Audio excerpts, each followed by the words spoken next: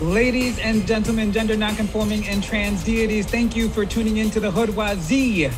We are Chicago and the country's only live and live stream radical news show on culture and politics, disseminating Black optic and radical perspectives on culture and politics. I'm your host, Ricardo Gamboa, and you are now watching or in the Hoodoisie's Teach-In series, Liberation in Black and Tan.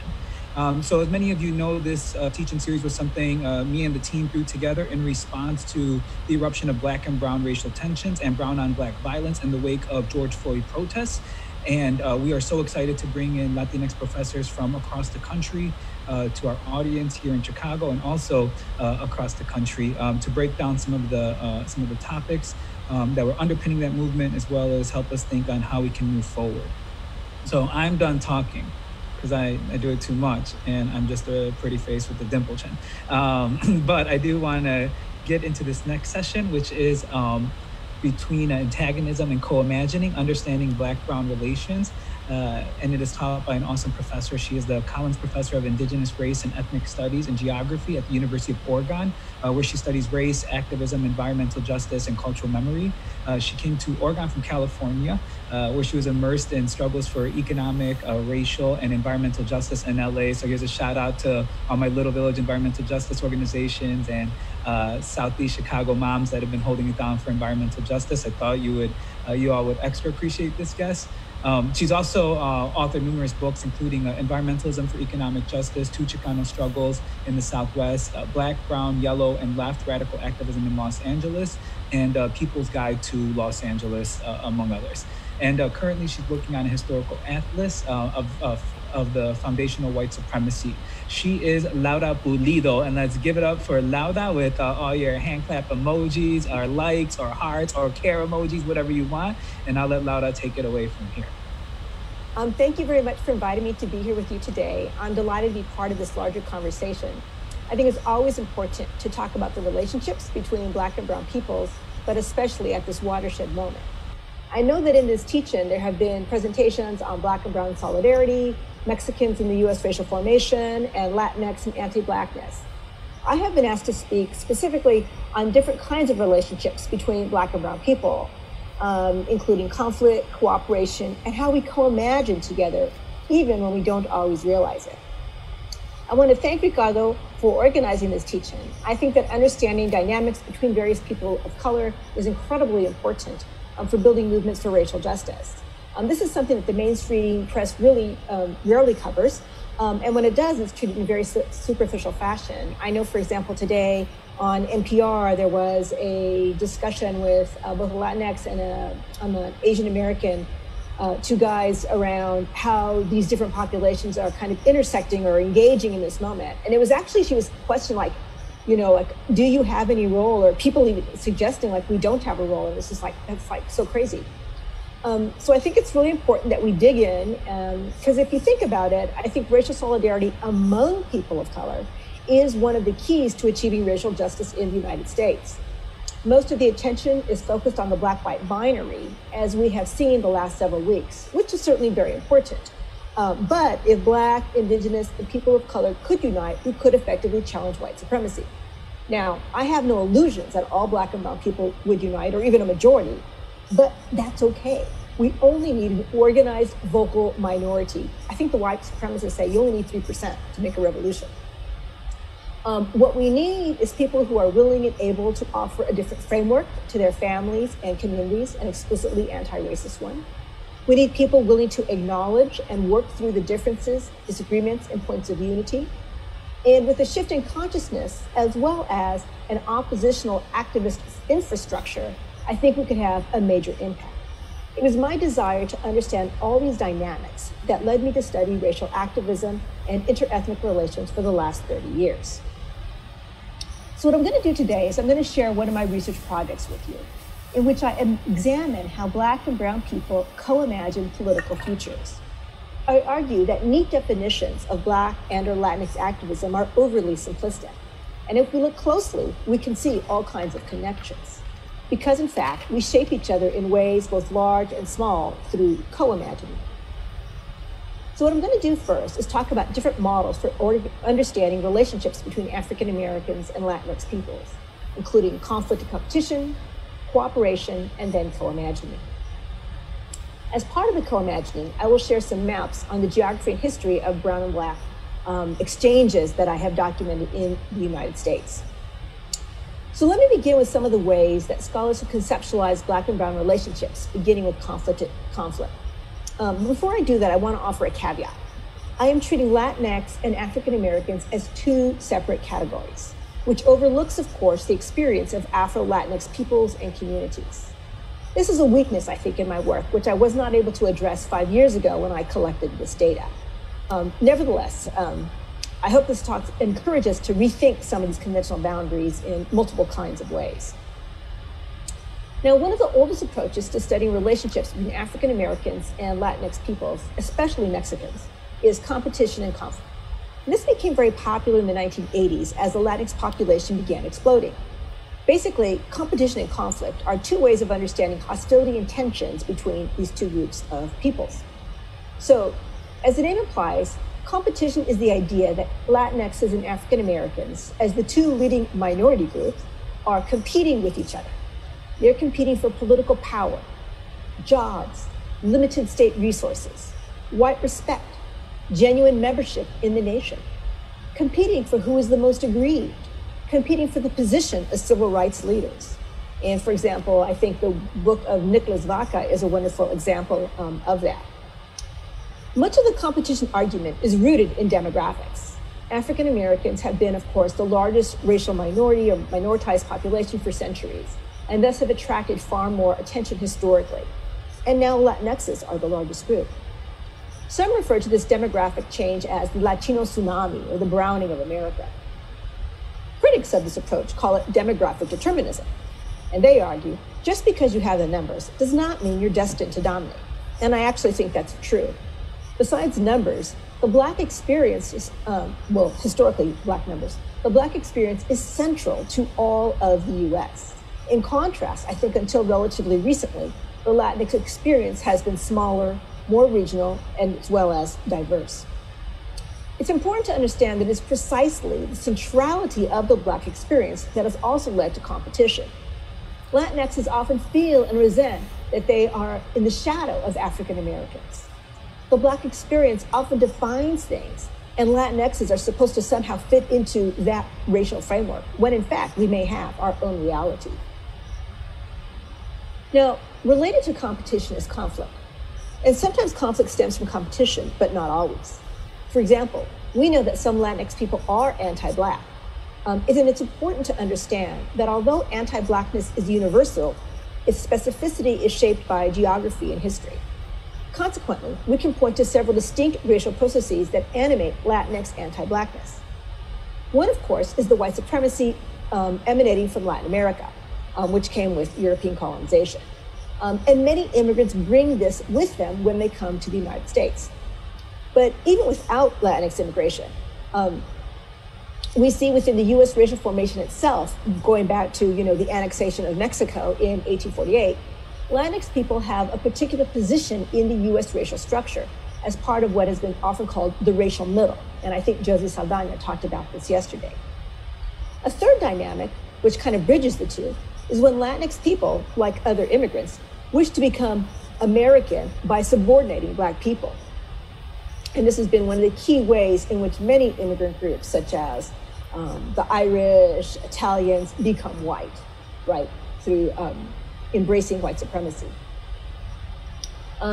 This is very clearly a form of white supremacy insofar as when Latinx immigrants do it, they are reproducing a racist structure in which Black people are at the bottom, and obviously whiteness is validated.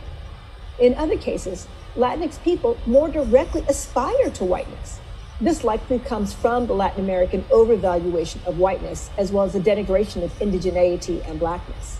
And if you come from, I can only speak for myself, coming from a Mexican background, which I heard all the time about, blancas versus the morenos and the different kinds of,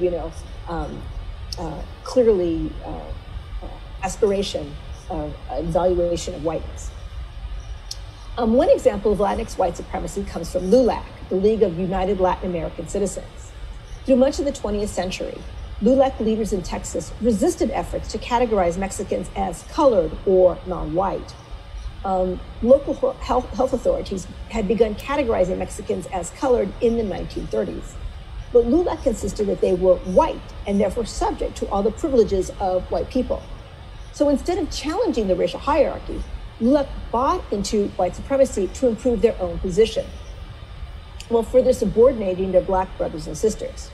Thankfully, that has changed, but that gives you an idea of what some Latinx people have done in the past. And we can point to many other sources of evidence of this, such as certainly survey data. I think when we look at the extent to which Latinx people are supporting Black struggles, there are always some, but it's a really, really small minority that we can point to. We can think about Latinx police officers and their abuse and violence towards Black civilians, right? There's many different spheres, I think, in which this exists. There has also been conflict and hostility on the part of some African Americans toward Latinx people, especially immigrants.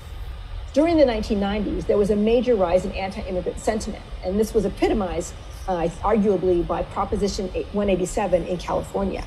And this was an effort that would have banned immigrants from many social and health services in the state. And it was so popular, it was replicated in many states and actually then also became part of federal policy. Well, many Black people opposed such attacks. Numerous high-profile people actually advocated for it. This included Jamal Shaw's family, who used his death as a rallying point for anti-immigration policy. In 2008, high school senior Jamal Shaw was murdered by Pedro Espinosa, an unauthorized immigrant. His distraught family, working with anti-immigrant forces, became proof of how Black people were hurt by immigration and that anti-immigrant activists were not racist. So this was really important in thinking about the kind of ideological work that Black bodies performed in terms of bolstering the position of white anti-immigrant activists. Together, they wrote Jamil's Law, which sought to rescind Special Order 40. And Special Order 40 was very important because what it did is it prohibited law enforcement from inquiring about immigration status whenever they questioned somebody. So clearly this was an effort to reduce deportations. Black radio personalities, Black politicians, and some Black activists took up this cause, right? And 10 years later, we can see the Shaw family, and they are still actively supporting Trump and have appeared in numerous commercials for him, as well as speaking at his rallies. Now, I don't want to suggest that these two forms of hostility are equal, because I don't think they are. I think Latinx people have engaged in white supremacy far more than Black people have been anti-immigrant. We have repeatedly shown our willingness to buy into white supremacy, either as a way of addressing discrimination or to create more opportunity for ourselves. Regardless, I think the roots of this conflict are the same. It is precipitated by a desire for inclusion in the nation and inclusion in whiteness. And inclusion is desired because of systematic exclusion and subordination.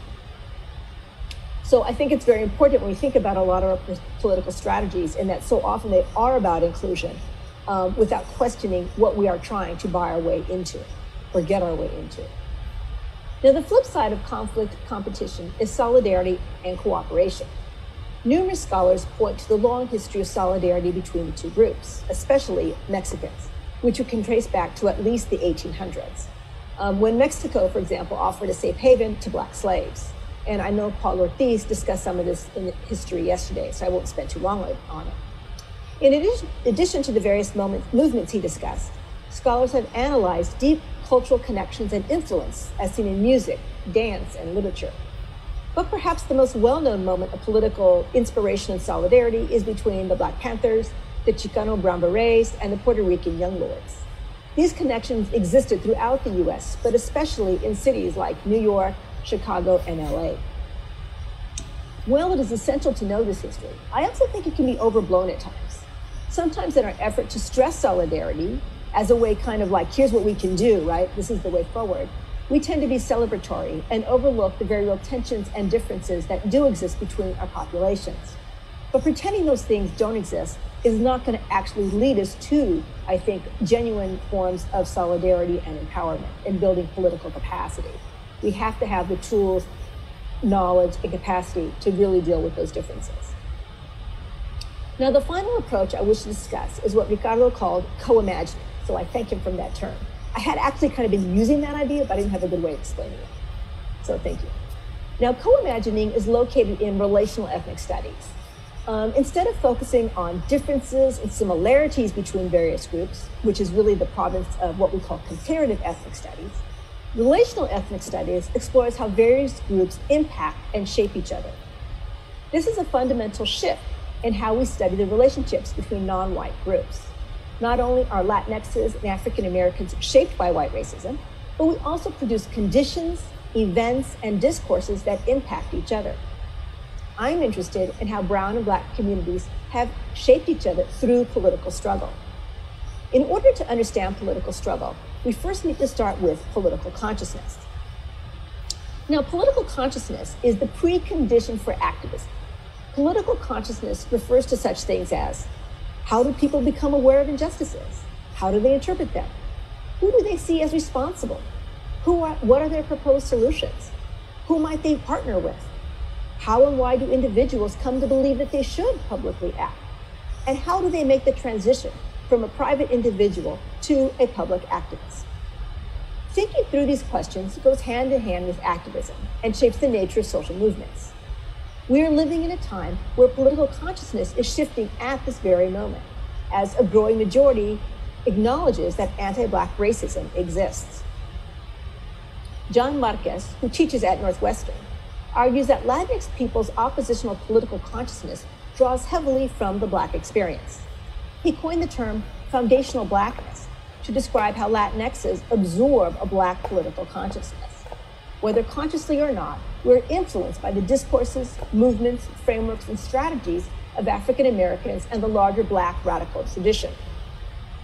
I know this is true from my own personal experience, which I shared earlier, including things like Harriet Tubman, who is very much a part of the Black radical tradition. But of course, foundational Blackness exists on a massive scale, right? Not only certainly across the United States, but as well as other places around the globe as well. This is because anti-Blackness has shaped this place that we now call the US since the dawn of slavery, which was itself a global system. Well, there's no denying the importance of foundational Blackness. The exchange of political consciousness is actually a two-way street. Latinx people carry in us a deep history of anti-colonial struggle, class consciousness, anti-racist struggle, and resistance to authoritarian regimes and state genocide. We can call this a decolonial imaginary for short, borrowed from both Emma Perez and as well as Minolo. In order to better understand this dynamic, I decided to kind of make a list and map out these exchanges in the United States, or at least the continental United States. I made a list of all the different instances of radical political solidarity I could find between brown and Black people up to 2014. I identified about 150 instances of crossover between the two groups. Now, I want to be clear, this is not a comprehensive list of brown-Black solidarity. Not only did I miss some, but I also had a very limited kind of criteria. They had to be explicitly oppositional, as in, let's systematically challenge economic relations, racism, and other forms of domination. We have to change the whole power structure, right? Consequently, I excluded service providers, such as community groups involved in feeding hungry people, which is important, but I don't consider that to be, oppositional. I excluded electoral campaigns, with the exception of Jesse Jackson's 1980 campaign, which I really did feel to be quite an anomaly and not in any way, shape, or form a typical electoral campaign. I also excluded religious activities, which may often contain some level of political consciousness, although I think rarely are they oppositional in nature. I think one of the big examples of this would be Reverend Barber in North Carolina these days. And for many years, he was doing his Moral Mondays, and he's still, I think, organizing a major event in the coming week or so. So he has really done tremendous work, I think, in terms of building, multiracial kinds of formations. So I focus on very explicit, overt forms of oppositional struggle, ones in which historical connections can be found between movements and activists. When you start thinking about political activism and social movements in this way, history and racial lines quickly become murky, which is what I really want to do. I want to show how we shape each other And if you recognize that we shape each other, not only do you realize the connections between racially subordinated peoples, but you begin to see the possibilities for continued collaboration. This is not meant to erase the distinctiveness of either group's experience, but to get us to think in more complicated terms, to think of us as co-imagining a future together. Sometimes we co-imagine in really bad ways, but sometimes, and oftentimes, we do it in really positive ways as well. Now, I identified 4 different forms. When I looked at all the data, I identified 4 different forms of exchange and solidarity. They are partial consciousness, borrowing, conscious collaboration, and multiracial organizations. Now, the first one is partial consciousness. This is a borrowing and/or exchange that people are not always fully cognizant and aware of. Because they see each other regularly and often live in close proximity, ideas and practices spread between Black and brown peoples. And this is really important and can happen in numerous ways. Sometimes we are inspired by the actions of others. Sometimes, without any coordination, we create conditions that support each other's struggles. This often happens when communities face structurally similar circumstances, such as police abuse or environmental racism. Now, the fourth and final category that I found was multiracial organizations. And these are organizations which decide that partnership is not enough and that they need to change their model to include others as well. And these may result through mergers, or they may develop after a history of formal collaboration, or even as kind of a next generation project. Typically, activists see the limitations of single group organizing, and this I think is especially common in big cities. In my work in Los Angeles, African Americans, I think as many Black activists, they feel their concerns get lost among multiracial organizations, and they need to have their own space in which their own issues and concerns can become prioritized. So in many ways, I think this is a big weakness we have seen from multiracial organizations, the larger kind of framing, right, of people of color in which African Americans feel their issues get subsumed in various kinds of ways by other groups. So I want you to keep these differences in mind as we look at these maps that I have. These show the distribution of co-imagining events from 1900 to 2014. Now, one of the things that quickly stands out is the importance of big cities. New York, LA, San Francisco clearly lead the way, and Chicago to a lesser extent. It really is in urban areas where this kind of intense cross-fertilization takes place. In cities, people are living in relatively close proximity. They are aware of what other groups are doing, and they are often in structurally similar positions, which greatly facilitates the possibility of exchange. So I would like to focus on one very important story, which I think shows a lot of historical loops, and that is Mendes versus Westminster. This is a very famous court case that focused on school segregation. In Orange County, which is now an LA suburb, Mexican children were segregated. The Westminster School District justified segregation because Mexican children supposedly did not speak English. In 1943, a group of parents with English-speaking children sued. The judge ruled, well, if you're segregating kids on the basis of language, well, then you got to administer them a language test, which would make sense. The school board did not like that because, of course, they didn't want any Mexican kids, regardless of language. So they appealed the decision. Now, this appeal attracted significant attention, including amicus briefs from the NAACP, the Japanese American Citizens League, the ACLU, and the American Jewish Congress, among others. Now, at this time, the Black civil rights organizations were not focused on desegregation. They were focused on trying to provide more resources to Black schools. The reason they did this is because courts had consistently ruled that racial segregation was legal, so they didn't think they had a legal foot to stand on. But in Mendes versus Westminster, they were challenging the very principle of segregation itself. The NAACP felt so strong about it that they sent Thurgood Marshall to help on the Mendes appeal. And ultimately, it was successful. The principle of segregation was ruled illegal because it denied Mexican children equal protection under the 14th Amendment. And this was the first major blow to legal segregation, and it led to the desegregation of California schools eventually. Of course, now they're resegregated for other reasons. But it also set the stage for Brown versus Board of Education. Robert Carter, an NAACP attorney, described Mendes, quote, as a dry run for the future. Thus, you can't fully understand Brown versus Board of Education without acknowledging Mendez. And you can't fully understand Mendez without acknowledging the NAACP, as well as the Japanese American Citizens League, American Jewish Congress, and other white allies. And this is what I mean when I talk about historical loops and co-imagining. Things are not so neat and tidy as one would appear, as they would appear to be. The NAACP didn't know what the outcome would be, but they had the foresight and commitment to get involved in a Mexican struggle. So to wrap this up, my goal has been just to complicate how we think about Black and Brown relations. I want to be careful not to overstate histories and geographies of solidarity. I focus on these movements of political exchange because I think this is one of our best hopes for achieving racial justice. And I know that not all Latinxes and African Americans want to struggle together, but I know that there is a minority who do and are willing to cross those lines. And that is what we need to support, because that is how power is produced.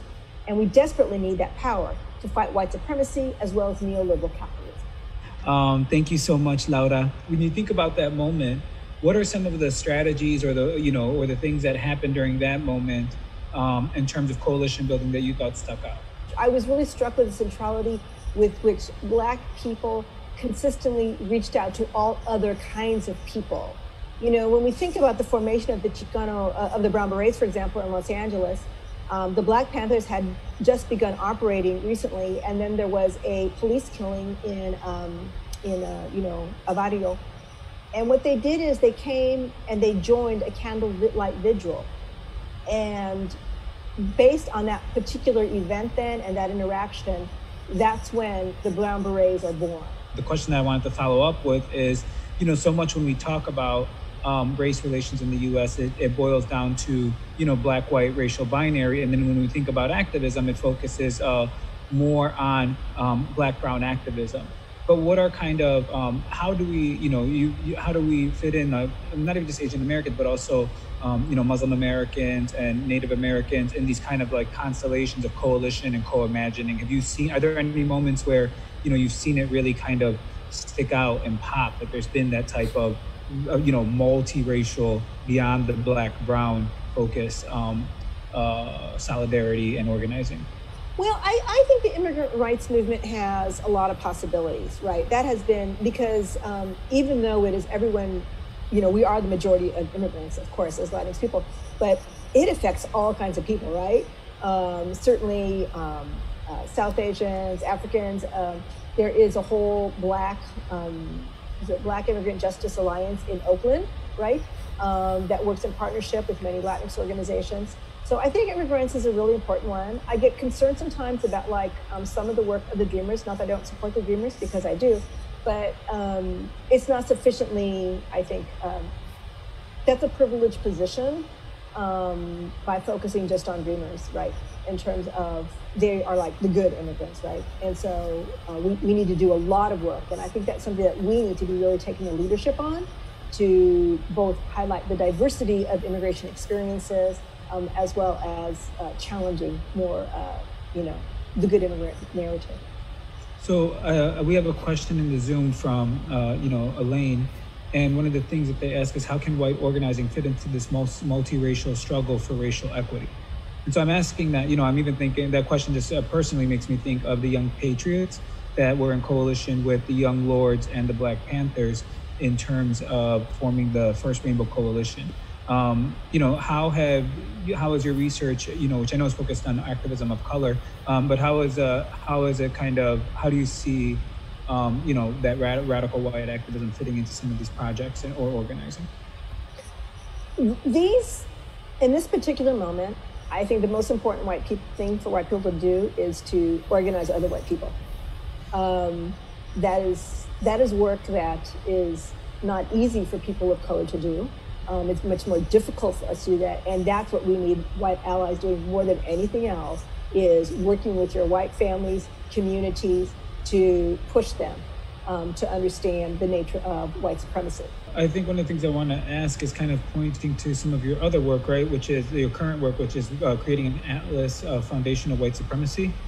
Can you talk about that a little bit?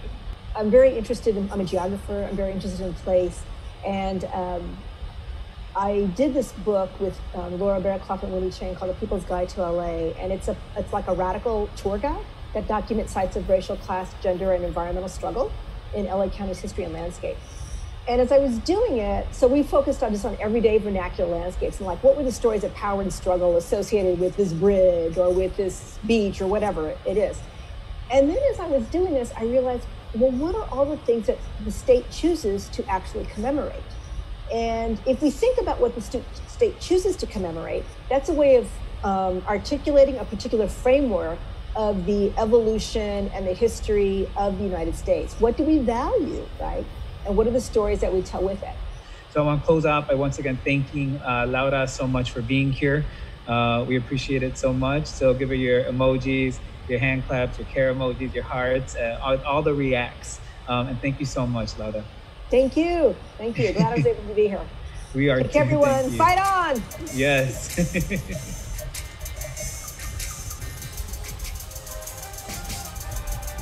All right. So everyone that's tuning in, I was just introducing our guest for this roundtable on Black and Brown gangs in Chicago. As you can see the names in the font in the corner of their boxes, we got Bennett Lee, who's a historian of Black gangs in Chicago, as well as founder of the National Alliance for the Empowerment of the Formerly Incarcerated. And we got Max Serra, who works as a street intervention specialist with Build Chicago. So let's show them some love. So let's get started, right? We're here to talk about Black and Brown gangs and the history of Black and Brown gangs in Chicago and kind of the current realities that even motivated this conversation. And each of you has a personal connection to that subject matter. Bennett, let's start with you. When we spoke last week, we talked for almost like 2 hours, and you were involved, you're talking, very openly about being involved in a gang, having been incarcerated, and you've done so much work since then. You even found your own organization, right, to empower the formerly incarcerated. Can you talk to us about some of that personal history with gangs? Well, I became involved in street gangs as early as 9 years old. It was maybe about 7 of us. We was called the Seven Hoods. This is on the west side of Chicago in the K-Town area around 1963. I moved out of that area in 1966 into the Austin community, which was the dominant white community. And you had some older gang members in that area called Cicero Vice Lords. It was maybe a year later, they noticed me and my peer groups, like 13, 14 years old.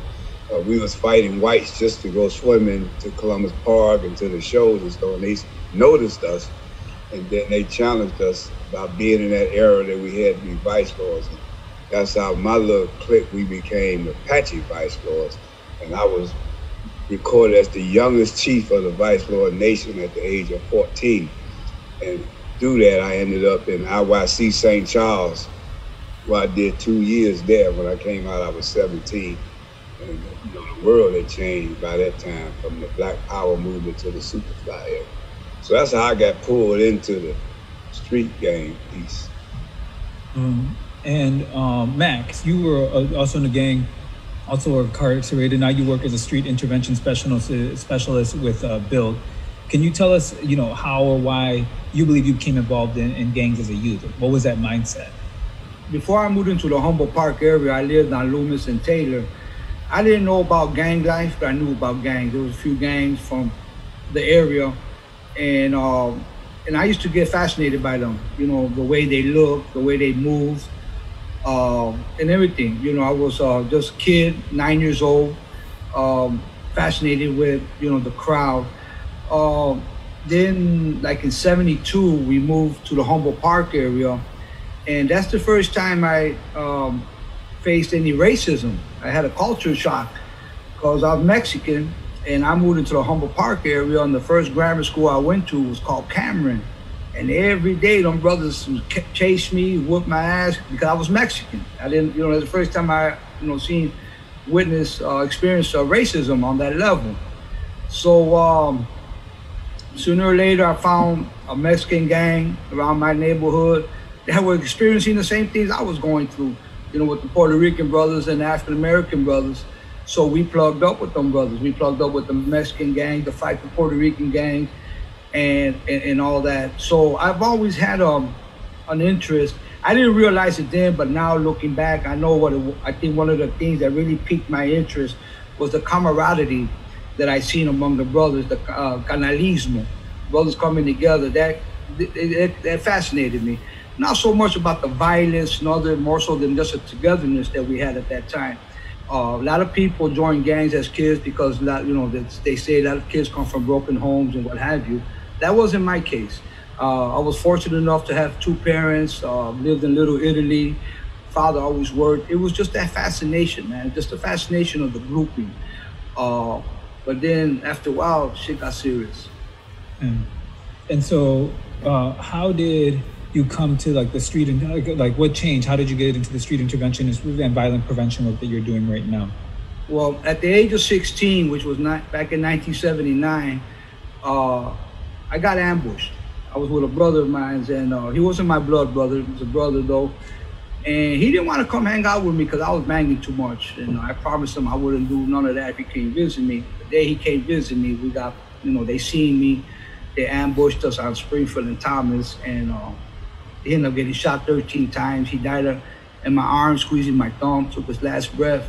And I didn't have the right people around me at that time to help me navigate through what just happened. I didn't realize that I was traumatized, that my spirit was broken. The day we buried him, unfortunately caught my case. I was tried as an adult. I was 16 years old. I was sentenced 35 years. And I was illiterate. I never enrolled in a high school before I got incarcerated. I didn't know how to read and write. Going to prison, running into brothers that were convicts, it was just a whole, again, another cultural shock for me. I'm a young kid walking into a prison, and I'm thinking all kind of stuff. Well, the ironic thing was that I met some real educated, real smart, militant-minded brothers that started educating me, helping me. It took a while because I was stubborn. I didn't want to hear it. But then after I educated myself and started studying about my culture, what it is to be Mexican and the social injustices that have taken place, my mind started changing, my mindset. In prison, a lot of people find religion, and I respect that, but that wasn't my case. It was cultura, it was culture that helped heal me. With that transition taking place in my mind, I started educating and started meeting a lot of brothers, Latinos and African Americans, that were about organizing, about education, about, empowering the people for all the right reasons, right? And that what led me to where I'm doing today. We even started an organization that we started in Stateville, because we was in Stateville prison, called the Latino Cultural Change Coalition. And 20 years later, after a lot of us got out, we incorporated. We had an office in Humboldt Park where we worked with ex-offenders. Damn, it's really weird, kind of like, because I've, even just preparing this, I've like heard and researched like both of your stories and things like that. And it's like hearing them out loud, and not just like through the screen, kind of it hit different. And I'm thinking about, even this idea of their narratives of kind of like what gang culture is, or how it's looked, what its origins are, and in doing research for this show, I stumbled across like so many things I don't think a lot of people would even know, right? Like some of the roots of gangs, like particularly even like white gangs, they were like social athletic clubs. And like how certain Black and Latino gangs, right, arose out of kind of necessity as protection against white people in certain moments.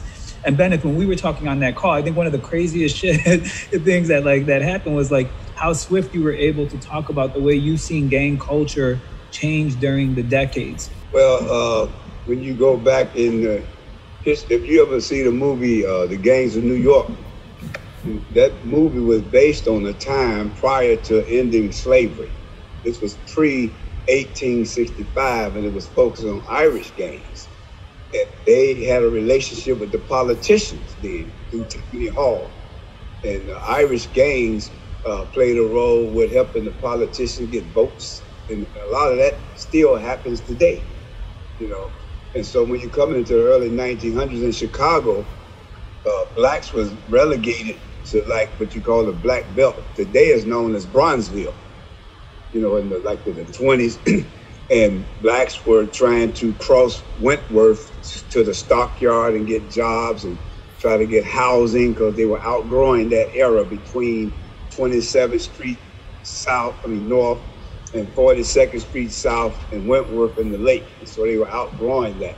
and they would run into a lot of confrontation with mainly the Irish gangs. And if you remember the 1919 race riot, the Irish gangs played a dominant role in that. One large Irish gang was the Reagan Coats. This was Frank Reagan, who was a county commissioner, and that was the name of this Irish gang, the Reagan Coats. So the Irish was able to move into politics, open up what you call these social athletic clubs, where they would use the Irish street thugs to attack blacks, attack Mexicans, attack Italians, right? When them Irish guys turned 19, 20, they would get filtered into the police department, the fire department, or some type of city jobs, and you see that presence right today. So now when you go into like the 30s, the great migration of the blacks from the south to the north coming to Chicago, the tension even got a little worse.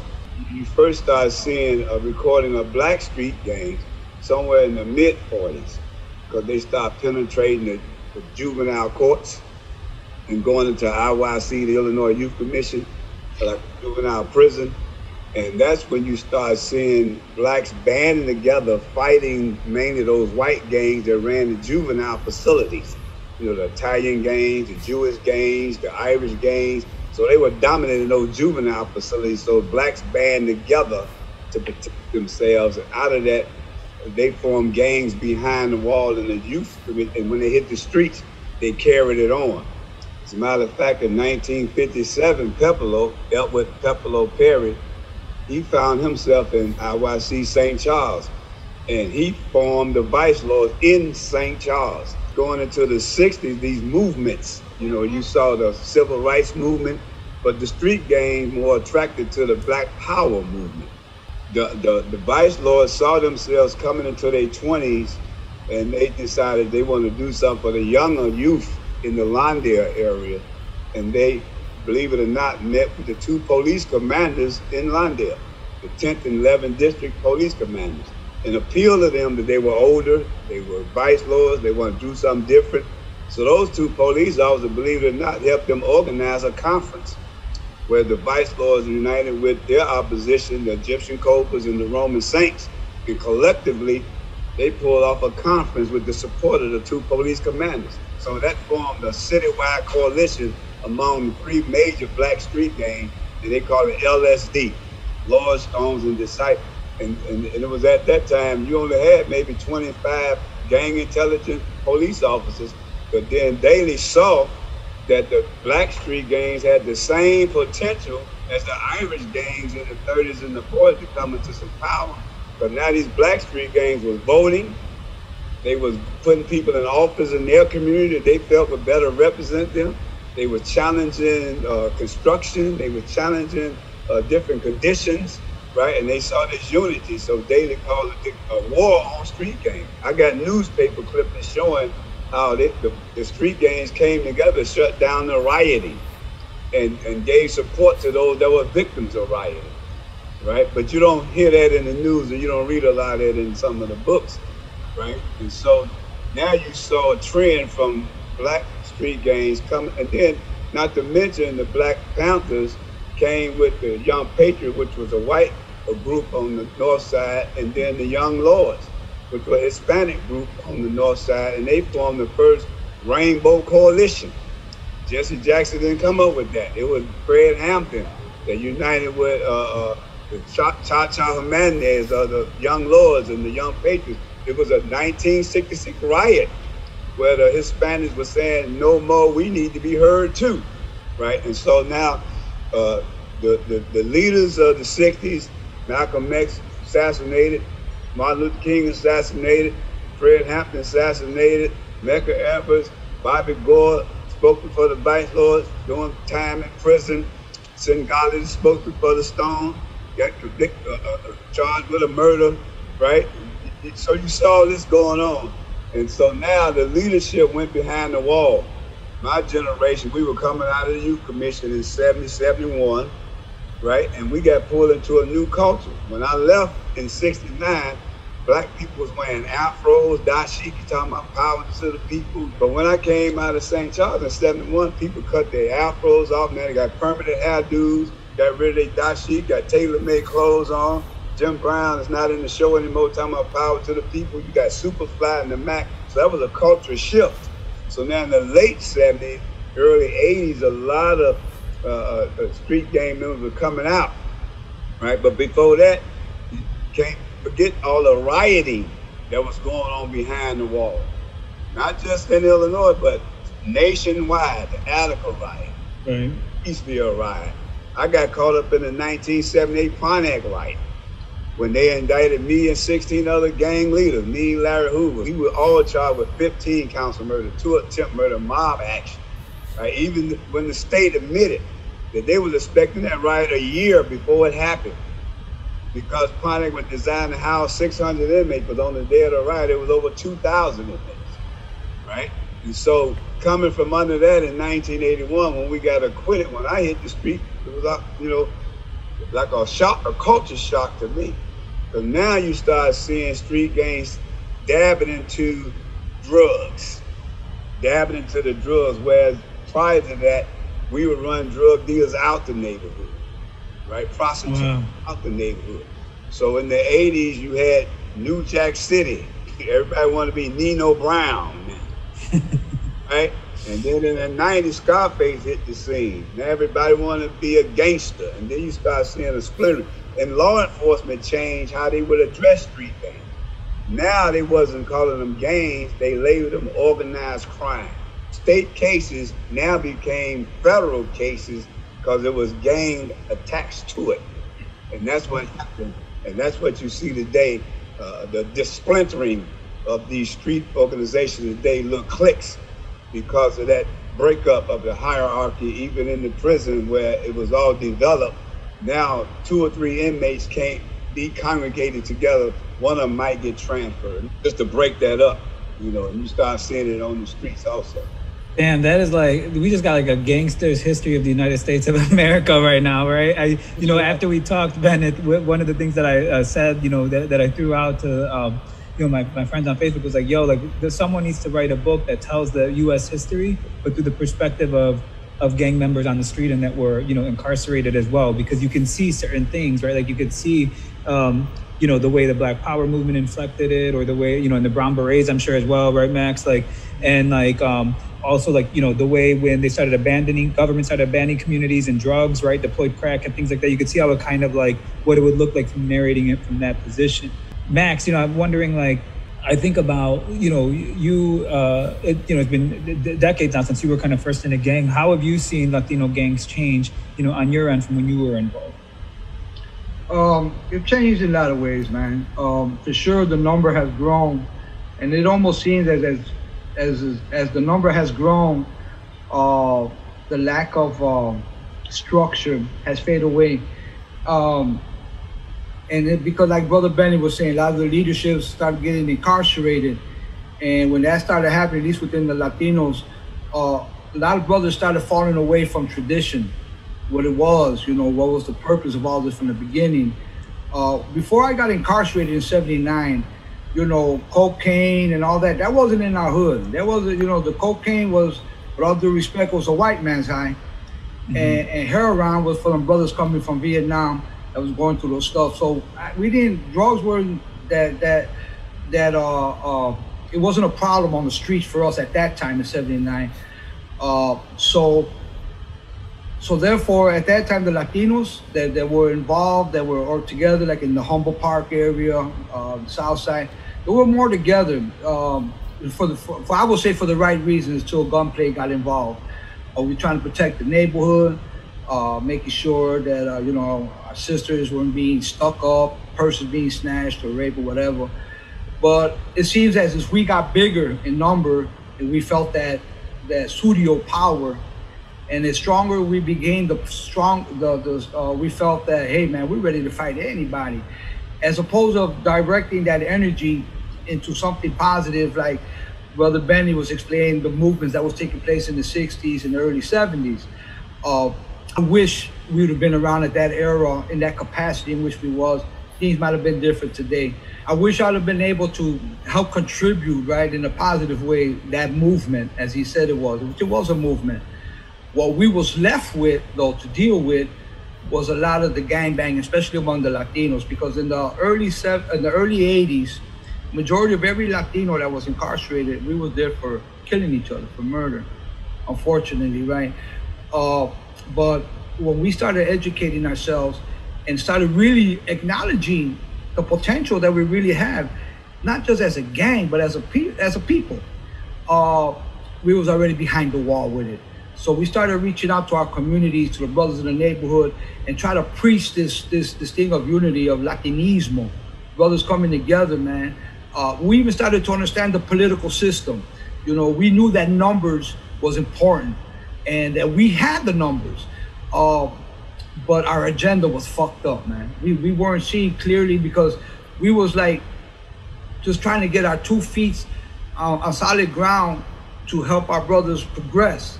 Not so much in the criminal life and stuff like that, but as a people. We was really stuck on culture, man. Culture was something that you must know, you know.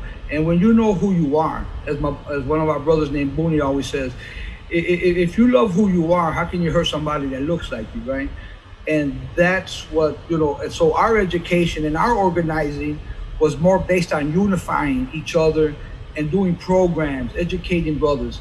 And then, like Brother Benny was saying, a lot of the African-American brothers in the prison system were organizing and were changing the dynamics of gangs. Like, we didn't want to be a gang member no more. We wanted to be nation. It was different. It gave a sense of purpose and identity, right? On top of us being Latinos or what have you. When I got out of prison, I got locked up in 79 and got out in 96. When I got out, I was so, I was in a culture shock again. And I said, damn, what the fuck happened out here? What do we do, man? It was so nuts that, you know, brothers that would come visit us and we would talk about unity, about organizing, about politicalizing.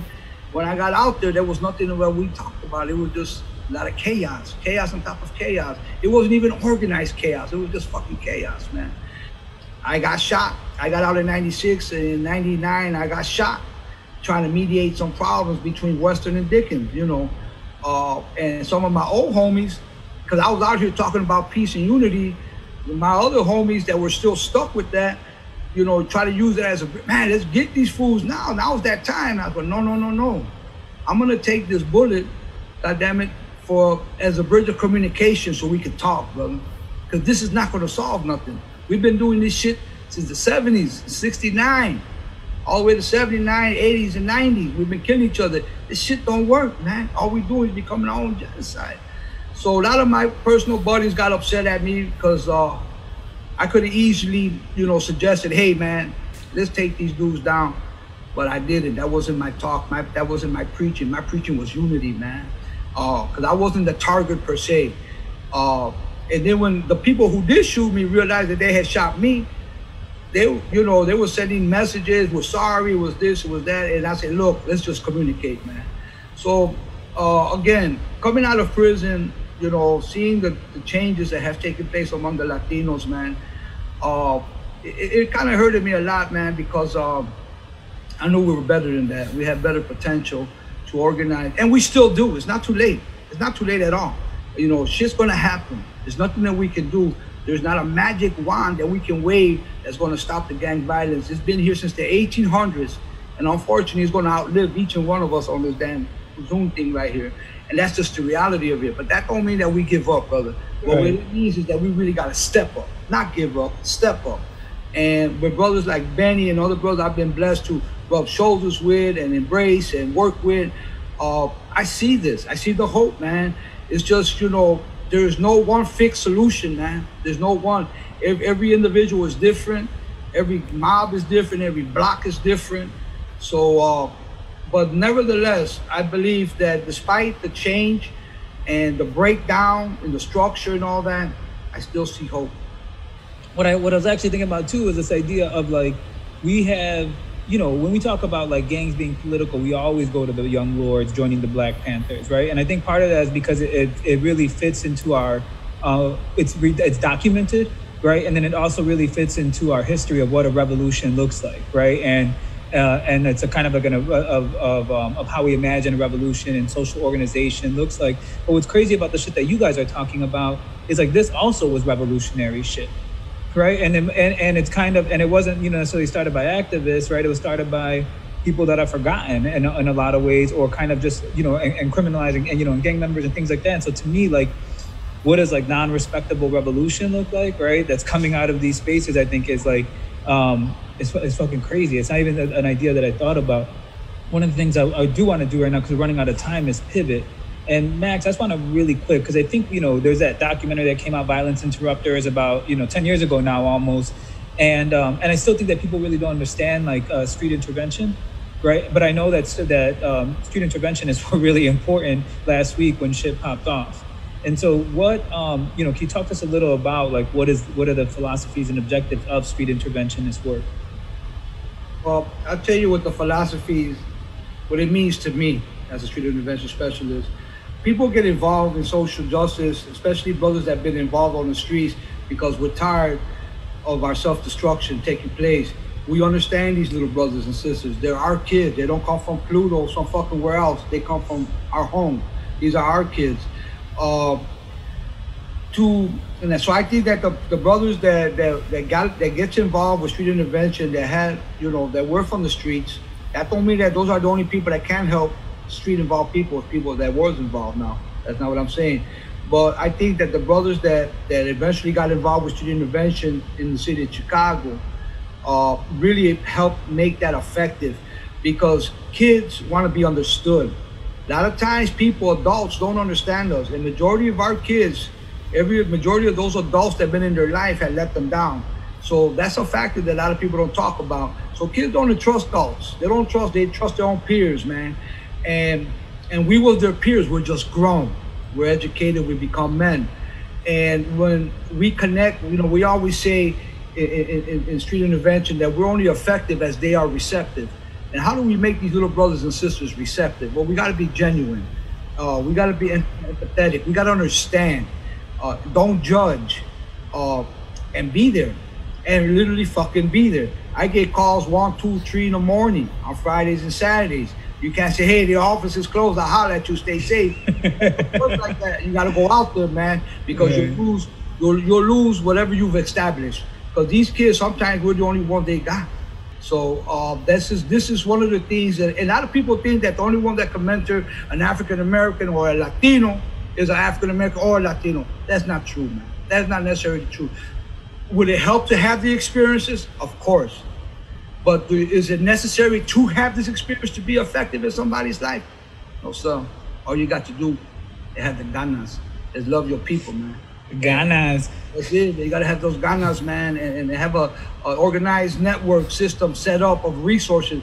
Because once the good talk and the connection and everything is made, and we're helping these, you're going to realize just how many social needs they have.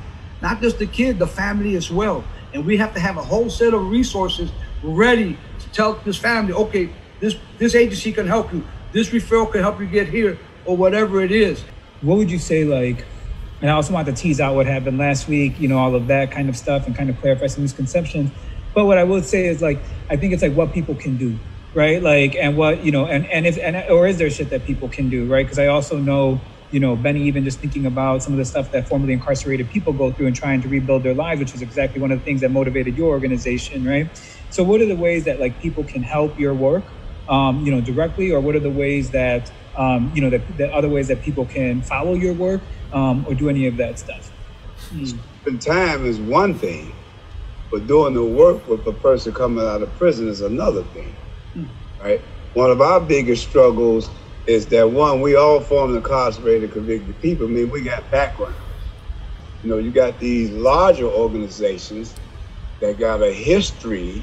You know, these are what I'll call the usual suspects. They're the ones that's getting the grants every year. So it's hard for us to compete with them. They got these savvy grant writers. They established a history of managing grants. Well, we're trying to develop that history, so we get shunned a lot. So people can get behind us if they know people in places that grant the grants, right? That review the grants, right? and start, like we met with State Rep Deshaun Ford and Camille Lilly, and they're pushing that some of the monies that's coming down in Illinois go directly to some of the grassroots organizations. Stop giving it to these large. How it should be. Going to your question about what is that people can do, people that are interested, especially teachers, counselors, people that are engaged with youth, they need to enroll in some kind of trauma-informed care. Because like I said, these kids are traumatized, man. And if we don't understand what trauma-informed care means and how trauma affects behavior, we will only see the surface of the kid and not inside of him or her. Being effective is understanding, like a doctor. You got to know what the disease is. You got to know that disease, man, how it affects the body, and that's what people got to do that wants to get involved in this field, man.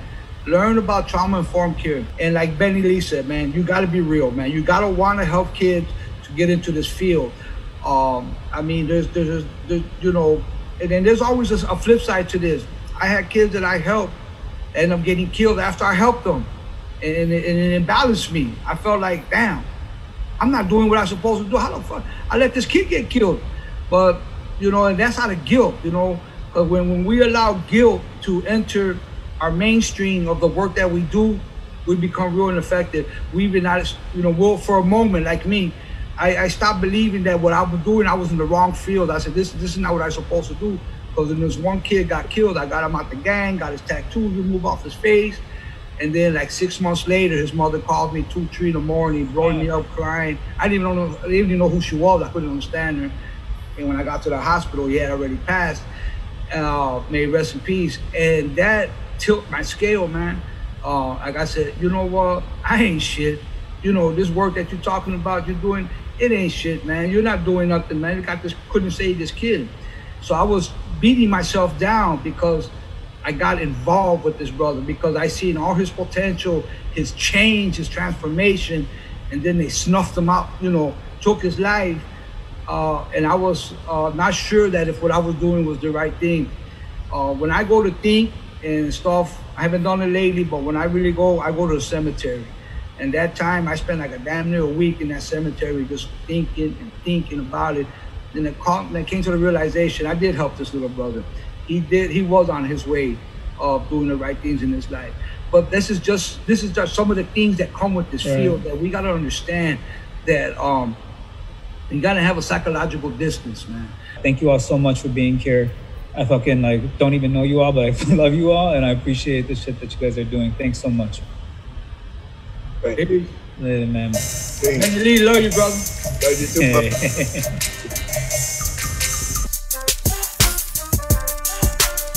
So I want to just start off by thanking everyone for tuning into the Hoodoisie's first teaching series. I want to thank Giao, our technical director, for handling the series, being able to live stream it and handling all of that. I also want to thank Yasmin Mikhael, our editorial and event producer, who helped put this whole thing together. And I want to thank especially our lecturing professors, Paulo Ortiz, Roger Garcia Peña, Josie Saldana, Laura Pulido, and Bennett Lee and Max Cerda. This is the first time we try to do one of these teaching series, and the response we have got since we announced it has been overwhelming. So, as most of you know, the series was designed in response to the eruption of Black and brown racial tensions and brown on Black violence that occurred in predominantly Mexican neighborhoods on the south and southwest sides of Chicago during the protests for George Floyd.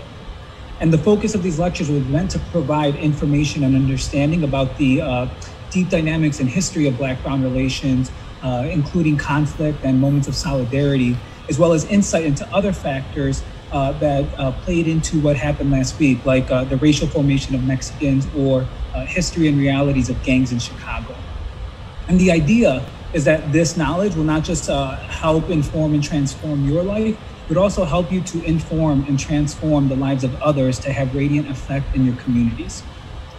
Along those lines, this closing session that I'm delivering is meant to provide knowledge you can use in engaging critiques of protests and riots by arming you with concepts and ideas around such expressions of resistance, and by examining the logics and rhetoric in which these critiques of protest are rooted. And it's so important that we do have those conversations right now, because right now there are people with righteous rage, and they are expressing it through protests, through riots, and through the one word that nobody can get out of their fucking mouths, looting. And it's so important we engage those critiques of protest, because critiques of protest are meant to delegitimize protests and police how people protest. And that actually only helps the state, dominant culture, dominant media, and the actual police who are trying to eradicate resistance and rebellion like protests and riots. So this lecture is grounded in the fundamental assertion that any time spent critiquing protests or protesters for how they protest, particularly Black people, rather than supporting protest efforts and focusing on the issue of police brutality, particularly against Black people, is aiding and abetting a white supremacy, police brutality, and capitalism. And this session is about dismantling critiques of protest, and it was titled Hacking Logics and Rhetorics. And that's not a title I picked just because it sounds cool as fuck, although it does, but because words mean things. And I want to use the words in this title to guide this talk, and I'd like to start by discussing the word hacking. So hacking has a few meanings. One of the most meanings we know, one of the older meanings we know is like through slang, right? It refers to the ability to manage, as in you can't hack it. Or it can also mean to cut through stuff with rough blows, like hacking your way through a jungle with a machete. And both of those are probably applicable, especially the latter. But the significance of hacking that I'm really relying on in this talk is how it is most understood today in reference to computers, where it means gaining unauthorized access to data in a system. So I'll repeat that. Gaining unauthorized access to data in a system. So you can sit with that. And I'm sure you're probably wondering, how the fuck is this relevant? Right? Like, we're talking about critiques of protests, not the Matrix. Why are we talking about hacking? But I want to tell you, when we're talking about critiques of protests, we're also talking about the Matrix. And I'm referring to the matrix of power in which we live in. And it's within that matrix that not only resistance rises, but the critiques of protests arise to combat that resistance, to counter it. And I'm not being metaphorical when I say the term matrix. And I would not be the first person to use that term earnestly as an assessment of the society in which we live. I do think it's useful that we think of us as living in a matrix of power. And that matrix is, I guess we can say, a container, a system, or a container of systems and orders that are operating at once, like white supremacy, capitalism, heteropatriarchy, etc. And like the matrix in the movie, right, the one we're living in is just as interested in maintaining and reproducing its power. So I guess then the question that I want to throw out is, how does power, or this matrix of power that we're in, sustain and perpetuate itself? And how does this matrix of power absorb or deal with challenges or threats to its dominance, or to its power, threats to its power, like resistance, like protests? Well, there's many ways, right? And we see them, like the brute force we see right now with police violently attacking protesters. But part of how power most successfully sustains and perpetuates itself is to enlist us in that project, to get us to help it out, maintain relationships of domination, relationships of power. And so to tease this a little bit out, I want to introduce two terms that are relevant: ideology and discourse. And we're going to go ahead and talk about those for a little bit. So very quickly, I want to define these terms as quickly as possible and discuss how they're deployed on us by this matrix that we're living in, by the US state, right? So a shorthand definition of ideology might be a system or beliefs, a system of beliefs, or a set of ideas that both constitute our worldview, how we see things, and also work to uphold particular power dynamics. So again, ideology is a system of beliefs. It's a set of ideas. They end up shaping our view, and they also uphold power dynamics. So we can see this all over the US, right? One of the major ideologies around this country is the idea that this is a meritocratic country where anyone can work as hard as they can. And if they work as hard as they can be anything they want to be, right? And that they can pull themselves up by their bootstraps. This is a perfect example of ideology. Because, many people adapt that view, right? You just got to work hard enough. But we know it's not true, right? Enslaved people, kidnapped indigenous Africans and their descendants worked very hard, and we're not able to exceed enslaved status because of the power structure that was in place. Unless they protested, right? Or ran off the plantation. Essential workers right now are working very hard during this pandemic and are not being compensated for their labor under life-risking conditions, right? But Jeff Bezos can kind of like chill in his crib, doesn't even have to work, and is making still became a trillionaire during COVID-19. So, but we can think about, right, when we think about how it upholds power, this ideological current, the bootstraps mentality, the work, all you got to do is work hard, makes it possible to perpetuate power and domination, at least on a few levels.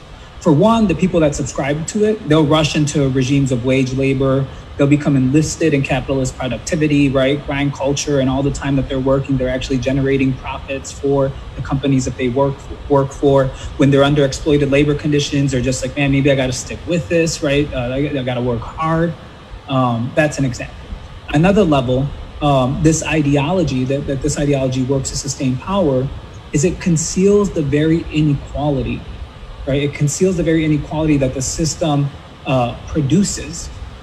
And we see this with this ideology. So when we see poverty, when we see poor people, we don't see systemic inequality, right? So many people just see people who didn't work hard enough. They're just lazy. They're there because of their own moral failings.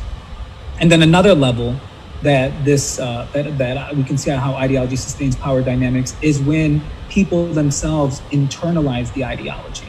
Right. So an example in the world that I'm using right now would be the impoverished people themselves that internalize these ideas and view their poverty as a result of their own moral and personal failings, as opposed to manufactured scarcity and, capitalism and a neoliberal nation state that's administering violence, including, the conditions in which they live in.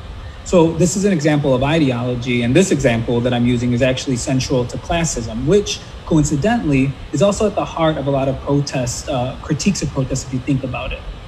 So how often have you heard, over the years when protesters shut down an expressway or street, something to the effect of, someone will say like, oh, why are they doing that? Why don't they just get a job instead of making it hard for people? We're just trying to get to work, right? So if you think about the logic that is underpinning that critique of protest, it's actually, a classist logic that's completely related to some of this ideology, right? It's here in this kind of critique, protesters are just being reduced to individuals who are complaining, they're lazy, right? They're saboteurs that just have nothing better to do, right? As opposed to, resisting injustice.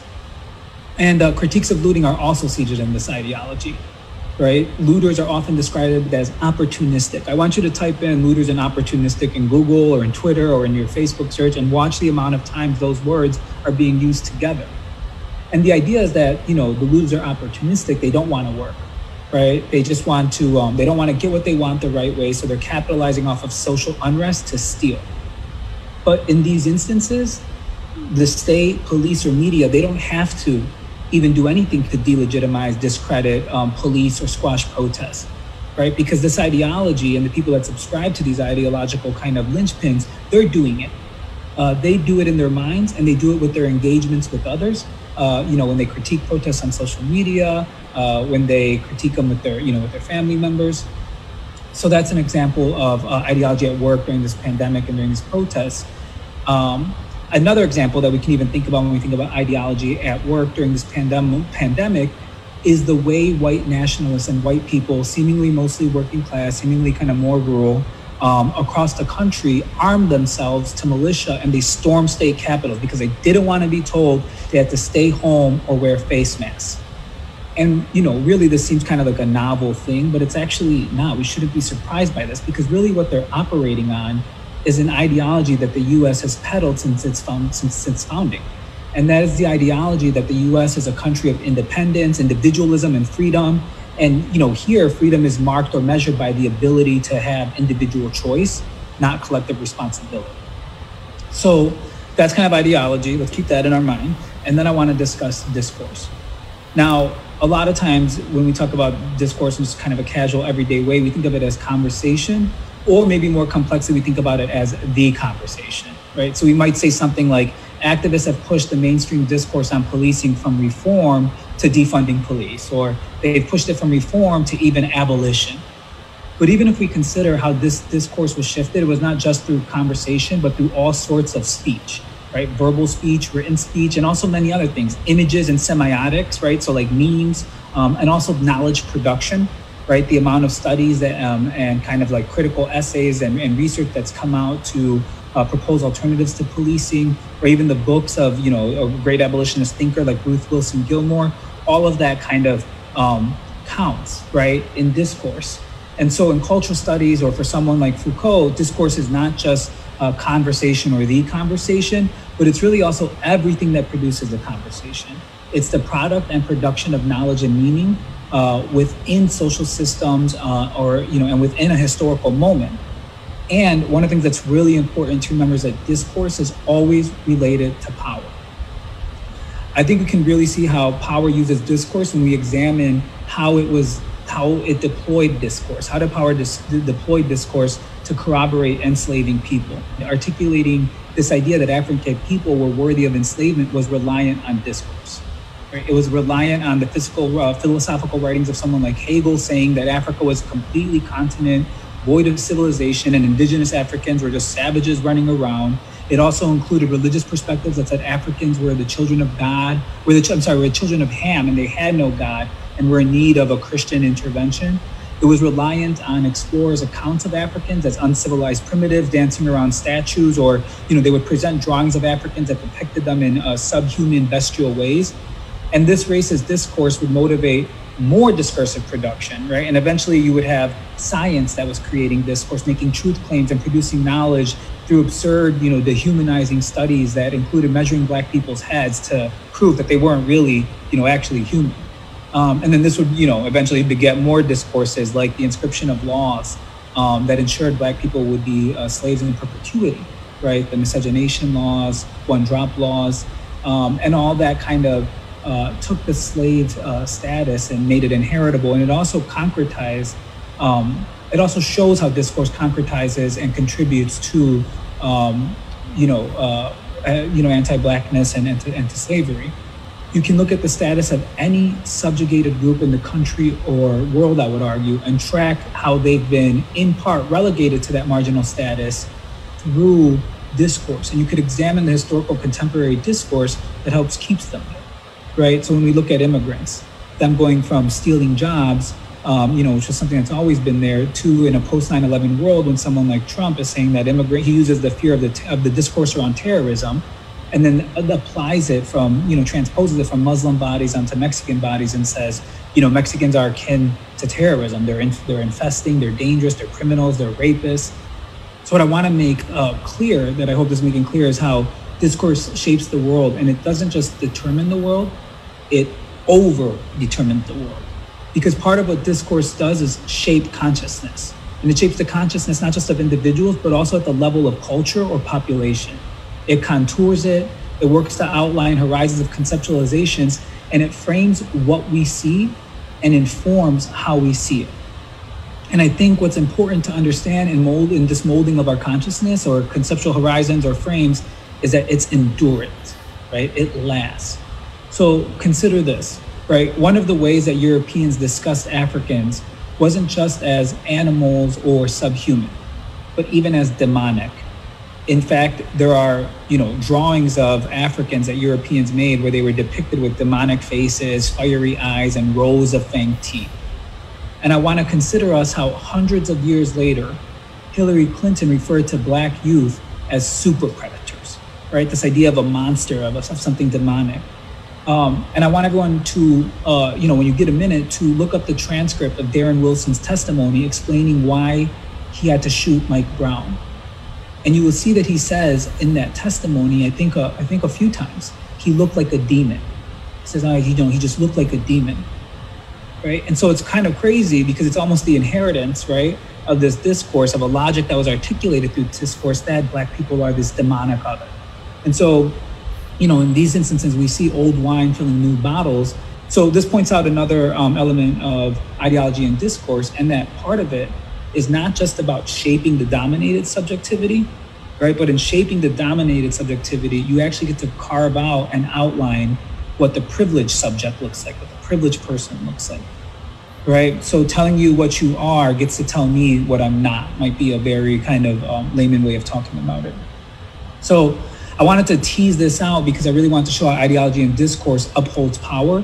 And I think it's important because we know that ideologies and discourses can be classist, right? Like the one that I use, the bootstraps mentality, but also they can be racist, right? Like the example that I used about, about discourses that help perpetuate slavery. They could be sexist, ableist, ageist, adultist, homo and transphobic, Islamo and xenophobic. And all those kind of discourses were crafted. They were created. And they were precisely created to outline, right, the privilege and the power that the straight, cis, wealthy, white, able-bodied, male can assume. And so a lot of these ideologies, we actually do see them, and a lot of this discourse, we actually see converge in critiques of protests, riots, or looting and other expressions of discontent. So I used the example earlier of how even some of the critique of protests, how classism is embedded with the critiques of protests and classist discourse like looting. But also in those critiques of looting and condemnations of looters is racism, right? So for instance, when we think how looters are discussed as just opportunistic or senseless aggressors. But this actually recalls and is rooted in stereotypes of Black people that they are criminal and violent, or even older stereotypes that they're animalistic, savage subhumans, they're incapable of rational thought, right? They actually cannot control themselves. Or it's also even more kind of other contemporary racial stereotypes that Black people play the race card, right? They're always trying to use racial oppression to get over on the system, trying to cheat the system, like the racist, sexist stereotype of the welfare woman, the welfare mother. And even thinking about, again, how multiple discourses or logics, oppressive logics can converge. So even when we think about youth, they actually are not just necessarily carefree. Some of the most important social movements in this country have been motivated by youth, right? Student movements that help propel the anti-Vietnam War or civil rights, or aided civil rights movements. Also, most recently we had, all the young people that were protesting and rallying around gun control. So youth have been historically a major force of protest, but right, a lot of discourse also frequently frames them as immature, they're petulant, and they're rebellious, but it's actually needlessly. It's just kind of them growing up, and that they're destructive, right? And this is often how protests are discussed, right? So we can see how critiques of protests also draw from adultist or paternalist discourse and ideologies. I hope it's necessary to see why I spent so much time teasing out ideology and discourse, because I want to highlight much of the critiques of protests that we're seeing, they have a history, right? Or Foucault would say they have a genealogy that you could actually, track the way that we're thinking, you can actually track it, right? And that they draw from and are informed and shaped by pre-existent ideologies and discourse. So the critiques we're seeing today, they're kind of mutations, or they draw from pre-existent critiques. And part of why I'm discussing any of this is because I want us to clearly understand whether it's critiques of protests or understanding and contesting any other injustice that's administered, we must really understand what the condition of possibility for it is. How is it possible? How is it possible to lock up 1/3 of Black men? How is it possible to separate families, right? And we actually can see that that's not the first time the US has done that, right? So Black people were confined when they were confined to a plantation. They were confined when they were confined during segregation to, Black spaces, right? Or, in a negative way, not like Black-owned spaces. We can look at that when we think about immigration, right? How is it possible to break up families, to put them in concentration camps? How is it possible to assimilate them into the prison industrial complex?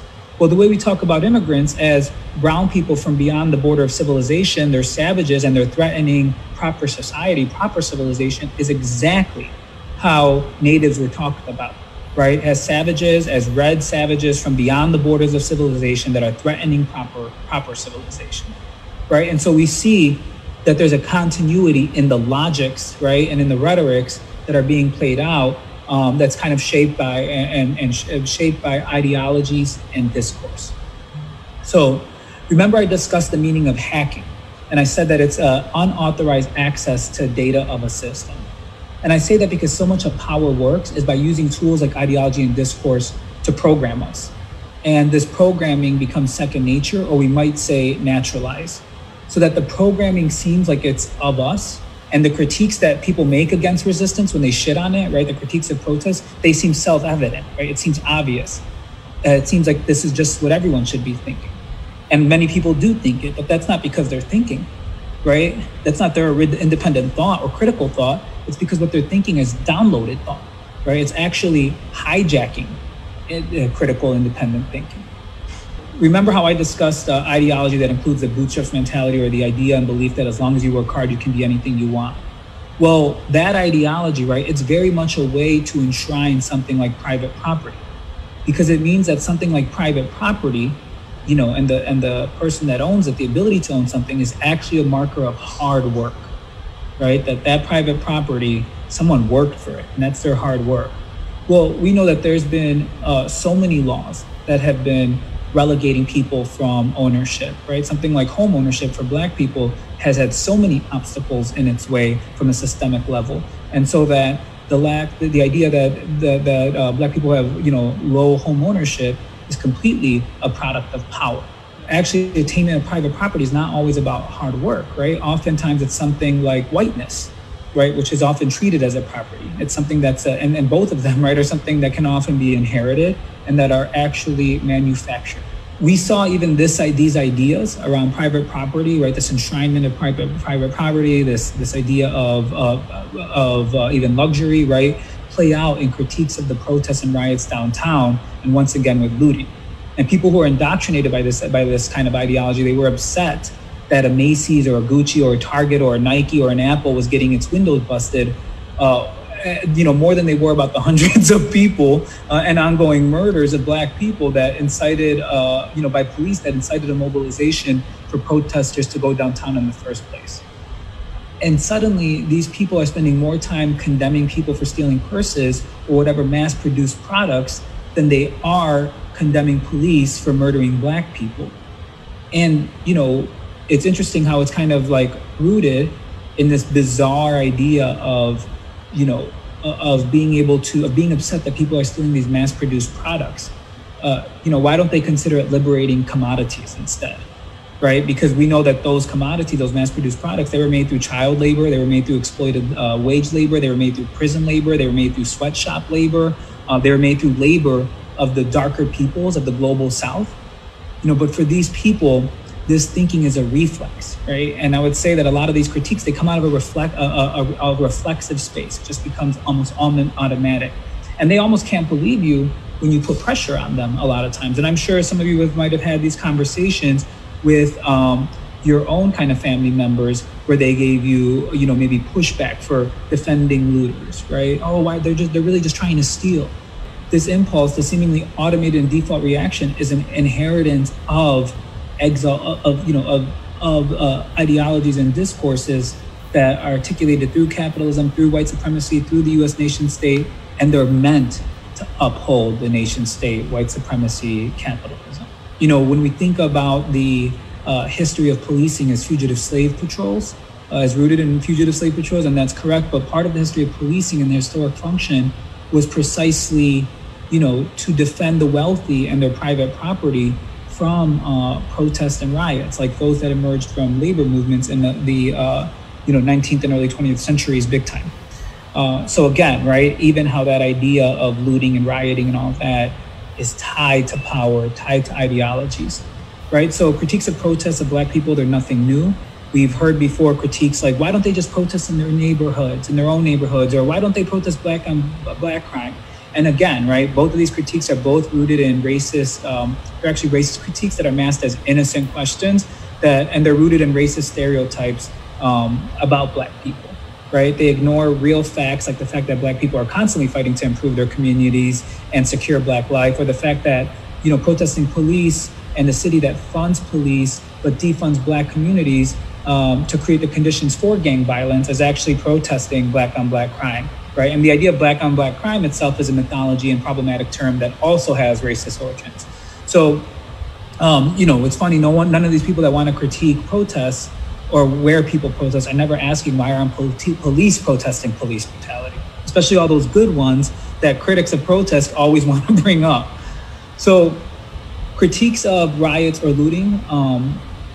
Let's talk about the critiques of rioting and looting, in particular looting. Just because police are, and not because police are looting Black lives, like Trevor Noah says, or because looting happens every day, whether it's Jeff Bezos looting profit from exploited wage labor, or white businesses and developers looting communities of color through gentrification, but because the great irony is this country was literally founded on looting. In a few weeks, we'll celebrate 4th of July that commemorates the U.S. independence, and that was achieved through a revolution that was ignited by an event called the Boston Tea Party, when a bunch of white settlers dressed up as natives and rioted, stormed the boat, and they looted 342 chests of tea leaves and threw them overboard into the Boston Harbor, right? And we can even think about in recent history the amount of times that white people have rioted, engaged in property destruction, not even for a cause like genocide, right? But because their favorite sport team won in a championship. And not once have we ever seen a headline of during those rioting of police brutalizing these people or shooting them.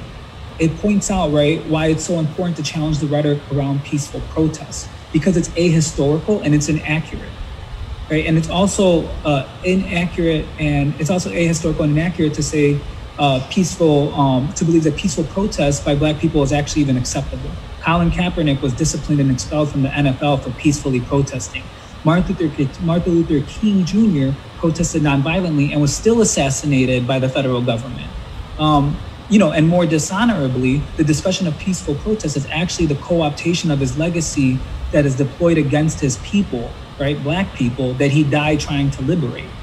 It would also be ahistorical and inaccurate to champion peaceful protests as the legitimate and only way to demand change. If anything, we're seeing the more creative, direct, or intense measures, the more that they get crazy, right? The more kind of direct and intense measures that protest takes, the more that we've been able to secure some of the change of protest demands. So, you can ask yourself, would Minneapolis have pledged to dismantle its police, or would all 4 of George Floyd's murderers have been arrested were it not for burning down the 3rd precinct and the eruptive protests, right, the non-peaceful elements of those protests, that happened? And would Ferguson have become the epicenter of Black struggle if there was not if those protests did not escalate and get rowdy? I think it's really important to think about, someone like the anti-colonial thinker Frantz Fanon, who discussed violence in his book, Wretched of the Earth. And he famously argued for violence, right? That he said that the colonized subject can be necessary for them to regain and assert their dignity through violence. Angela Davis has this interview that you can also find on YouTube where she discusses the absurdity of questioning Black people on this defensive or reactive violence that comes out, considering they exist under a system that is relentlessly violent against them. So I want to be clear right now, because then I'm probably going to get like 30 messages in my inbox. I'm a pacifist. I'm not advocating for violence. I don't believe in it. I'm simply dismantling this rhetoric around peaceful protest that operates under false premises, and again, surfaces as a means to detract from the underlying issue of police murdering Black people without accountability. And along this, I also think it's important to note how in Ferguson and in Chicago, many people have addressed the role of agent or paid provocateurs in this property damage. And that is not just to make protests look bad in a general sense. It's because they know it will produce discomfort and an incongruence, right? Think about the amount of support that these movements have been having, right? When you can frame these protests according to, as looting and rioting, which we know, right, jives with dominant ideology and plays into this dominant discourse, then it creates discomfort for people who were just sympathizing with it and could derail, right, their support or derail their attention from the focus of police brutality. So we sit here and do this shit, right? So that I have to make a lecture about the legitimacy of protests. Rhetoric around peaceful protests, it's also faulty because it's questionable if a peaceful protest has actually existed, right? So peaceful protests in Martin Luther King Jr.'s moment was not actually peaceful. They were actually violent, right? The white onlookers were violent and police were violent. They reacted violently to peaceful protesters. And nonviolent, right, was meant to be, was not meant to be comfortable. It was actually tactical. It was meant for Black people to do what they were not supposed to, which was assert their dignity and their humanity in a society that insisted they have none. And this was enraging, right, to white people, because this performance that they were doing, this demonstration of who they are, became a comment on the violence that white people knew was upholding their privilege, and that was predicated in their savage, inhuman, subhuman behavior. So they would frequently attack, right? You have to eliminate the reminder of who you are. If who you are is bad, right? You have to repress it. When we're thinking about this rhetoric of peaceful protest, power will always find ways to affirm itself and feed itself. So much of this rhetoric around peaceful protest means to route protest behavior in ways that the state finds acceptable or that reify the state. It makes the state stronger. A perfect example of this would be when Obama famously said, "Don't boo, vote." So for Obama said this, he said it during a speech when he brought up Trump and the audience booed. And his response was, "Don't boo, vote." Now, this is Obama, right, routing an expression of protest, right? And where does he direct it? He doesn't direct it to the streets. He doesn't tell them to go kind of, to get rowdy. What he says is go to the voting booth, right? Don't boo, vote. And of course he said this and everyone cheered because this is a country that worships and has a very strong ideology that's entrenched in around voting. And it views voting as the premier way of political activity. But again, that also upholds power because what we see so often is people are only politically active every 4 years for elections and the time leading up to those elections. And it also upholds it because then they learn to never think of themselves as agents of change. They think that they can outsource their agency and their social change work to a representative rather than pursuing it themselves. And so when we think about, this don't boo vote, it's important because that voting booth then is a state sanctioned and respectable way of expressing politics. It's state sanctioned and it also contributes to the state. You're validating the government by voting for it. And it is, and it actually redirects kind of rage and that energy and that caloric expenditure to strengthening the state. Well, what happens for Black people who fought to be able to vote and be politically enfranchised in the 60s? And it was precisely after, right, the civil rights movement that we saw oppression of Black people be refined with the rise of the prison industrial complex. Or what happens to all the people who voted for Obama because he promised hope and change? And what we further saw was the concentration of wealth that did fall along racial fault lines. We saw the dismantling of public education that did affect poor working class people of color the most. Obama did record drone strikes and he did more deportations than any other previous president, right? So that was not hope and change, and voting, right, didn't do that. Actually, a lot of the gains that we've made since then have been through, on the fronts of, whether it's for, better labor rights or for better education, has been through protesting, right? It was the teacher strike that finally got Lori Lightfoot to concede and give them resources. So the idea that voting is the real way to channel political energy is false, or the idea that it's even the most effective way is also questionable. What I would say the ideology of voting is effective at is limiting people's imagination of all the ways they can participate, and that it's effective at reinforcing the state. And so another reason why this peaceful protest language is dangerous and is because it's meant to create an ideology and discourses around protest that also work to uphold the state and that people will also participate in by internalizing these ideas. And part of what this idea of peaceful protest that we keep on hearing and this logic and rhetoric around it what it's meant to do is to separate protesters and create binary of not just good protest and bad protest, but also divide protesters according to ideas of good protesters and bad protesters. And, it's the good protesters are those who believe, who behave appropriately and politely and respectably, and then those who are not. This division between protesters, good and bad protesters, is dangerous for two reasons. The first reason is that designating people as bad protesters legitimizes the criminalization of protesters, those protesters who are deemed bad, so that you can arrest them and keep them in jails. And why does this matter? Well, because look at who's considered bad protesters, right? Many bad protesters, right, that were looters last week, were Black people. So it gives the state another chance to further criminalize the already criminalized. And we've actually been seeing that through this pandemic, right? So even when you think about who's been arrested for stay-at-home orders, I think it's over 90% of all the arrests occurred in the Black and brown communities of the South and West Side. And this language of good and bad protesters is also part of a broader logic or technology of how the state breaks up movements. And it does this by dividing them into, by dividing the people that make up movements or the people that movements mean to represent into good ones and bad ones.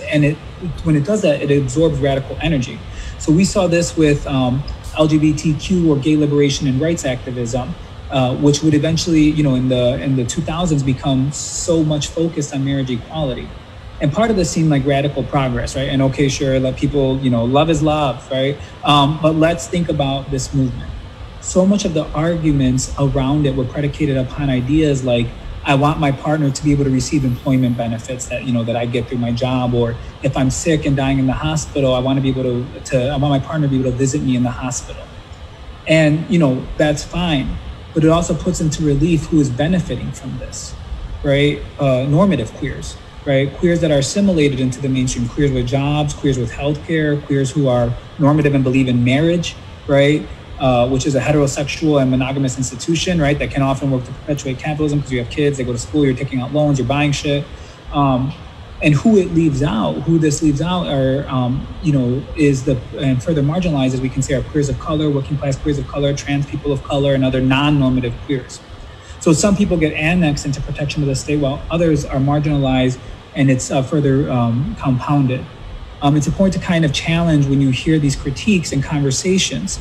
And I would say that very often you might not seldomly will you change the mind of the person that you're engaging, but you don't do it for that. You do it for a strategic reason. And that strategic reason is it creates a spectacle and it creates a theater, right? And that theater and that spectacle actually makes the counter discourse, right? Whether you're having it in person or whether you're having it in social media, it creates, you even saying the things creates an alternative discourse that has pedagogical dividends, right? Because if it's on social media, there's an audience. There's going to be people that witness it, right? If you're having it with your family members, you might not convince your father to think otherwise, but your nephew that's sitting right next to you might now get clued in, and they're going to think differently for the rest of their life. And so I think that's really important, right? Is to think about